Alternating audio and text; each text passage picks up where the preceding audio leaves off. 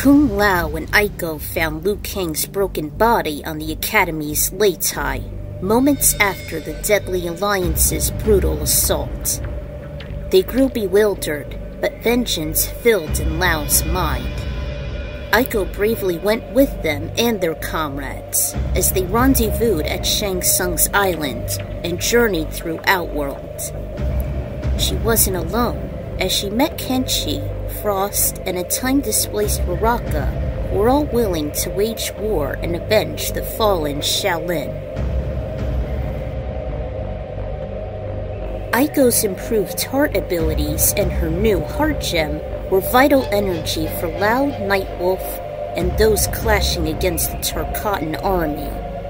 Although Lao received its rejuvenating properties, allowing extra strength, and lose encouragement to vanquish the sorcerers once and for all. Kung Lao and Aiko made an emotional prayer and lit candles of incest for Liu to ascend into the afterlife. However, there was a greater danger that still called them into action.